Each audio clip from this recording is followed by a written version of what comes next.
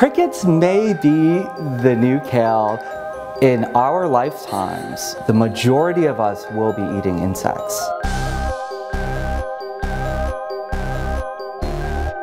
Miss you in the Lower East Side, about to try some bugs with Brooklyn Bug Chef Joseph Yoon.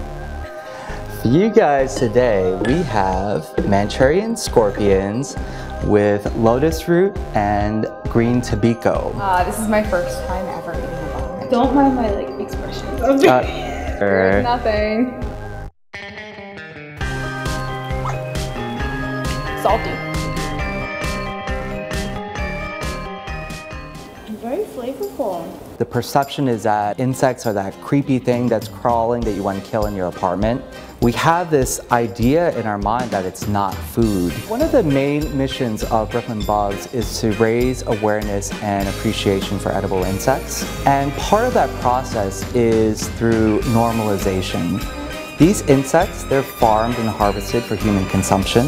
It is an ingredient that you have in your pantry. All right, guys, well, here we have the next dish. We have tobacco hornworms with a green goddess and some red tobacco. Do it. Here.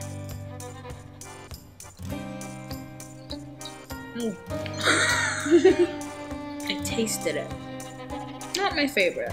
Hey, water, what's up? Yeah, that's a good call. Good call. Some of the benefits of edible insects: it's very sustainable. It takes a fraction of the water that it takes to produce the same amount of protein as traditional livestock like cow and pig. It's very high in protein. It emits very little carbon gases. I really think that edible insects will be widely available and eaten within 10 years. If you think about lobster, it was considered poor people food, no one wanted to eat it, and look at it now, it's a luxury item. What kind of meal is not complete without dessert? Chapalinas, which are grasshoppers, and they're adobo flavored grasshoppers with chocolate mousse and on a pound cake. Went from like savory taste to like the crunch that you taste, and then to like sweet. I really like it. She really likes it.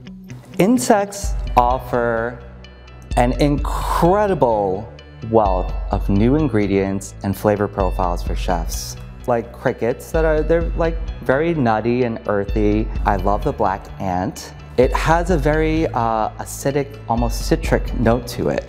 The Manchurian scorpion is also one that I really love, and it has a very briny flavor. I try to unlock sort of like the mystery of it.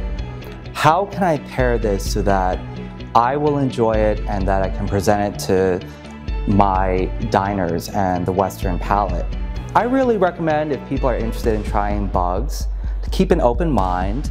Try to find an event or a chef. I would highly encourage it to take the dive.